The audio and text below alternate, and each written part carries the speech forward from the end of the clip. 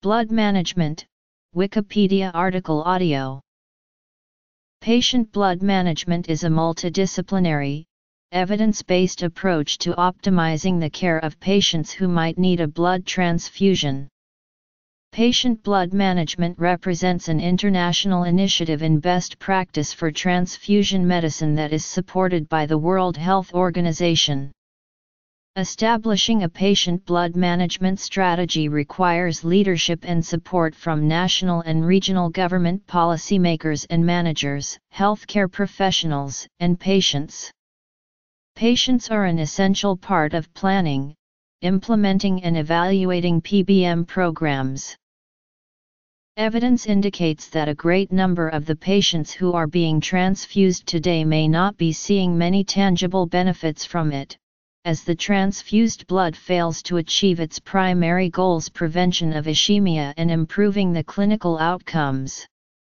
The challenge lies in identifying those patients who are at risk of complications of severe anemia and transfusing them, without exposing other patients to unwarranted risks of inappropriate transfusions. Better transfusion practice should not be viewed as an option, but a necessity to ensure clinicians are doing good and not doing harm to their patients. 3 pillars of patient blood management. Necessity. Another significant reason to embrace the concept of patient blood management is cost. Allogeneic blood transfusion is extremely expensive. For example, some studies reported increased costs of $300 $1,000 per unit of allogeneic blood transfused. The more blood that is transfused directly impacts hospital expenditures, and of course, it behoves administrators to search for ways to reduce this cost. This increasing cost of transfusions is the reason many hospital administrators are endeavoring to establish blood management programs. Perhaps the single most important reason for implementing patient blood management is need to improve patient outcomes. Published in 2017, a retrospective observational study in 4 major adult tertiary care hospitals concluded that implementation of a unique, jurisdiction-wide PBM program was associated with improved patient outcomes, reduced blood product utilization, and product-related cost savings. Better outcomes are achieved with the reduction or avoidance of exposure to allogeneic blood.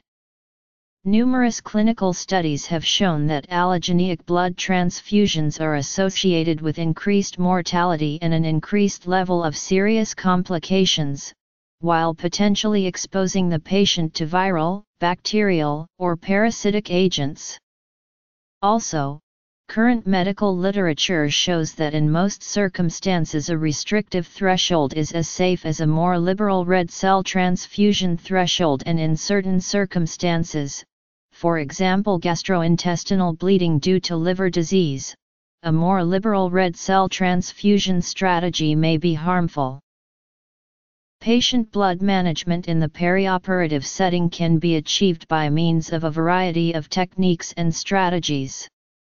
First, ensuring that the patient enters the operating room with a sufficient hematocrit level is essential. Preoperative anemia has been documented to range from 5% in female geriatric hip fracture patients to over 75% in colon cancer patients. Patients who are anemic prior to surgery obviously receive more transfusions. Erythropoietin and iron therapy can be considered in cases of anemia. Accordingly, patients should be screened for anemia at least 30 days prior to an elective surgical procedure. Although either oral or parenteral iron could be given, increasingly clinicians are giving parenteral iron to ensure that the hemoglobin is increased the maximal amount before the elective surgery is undertaken. During surgery, techniques are utilized to reduce or eliminate exposure to allogeneic blood. For example, electrocautery, which is a technique utilized for surgical dissection, removal of soft tissue and sealing blood vessels, can be applied to a variety of procedures. Blood that is lost during surgery can be collected, filtered, washed, and given back to the patient. This procedure is known as intraoperative blood salvage. Another technique, acute normovolemic hemodilution, involves the collection of a selected calculated volume of autologous blood in collection bags prior to the start of surgery with the simultaneous replacement of an equal volume of a sanguineous fluid. Since the patient's blood is now diluted, blood lost during the surgical procedure, i.e. by hemorrhage, contains smaller amounts of red blood cells. The collected autologous blood product, which contains red blood cells, platelets, and coagulation factors, is reinfused at the end of the surgery. Pharmacologic agents can also be utilized to minimize blood loss. When all of these therapies are combined, blood loss is greatly reduced, which correspondingly reduces or averts the potential for allogeneic blood transfusion. Additional details on this question can be found in the journal, Transfusion. Cost issues. Patient outcomes.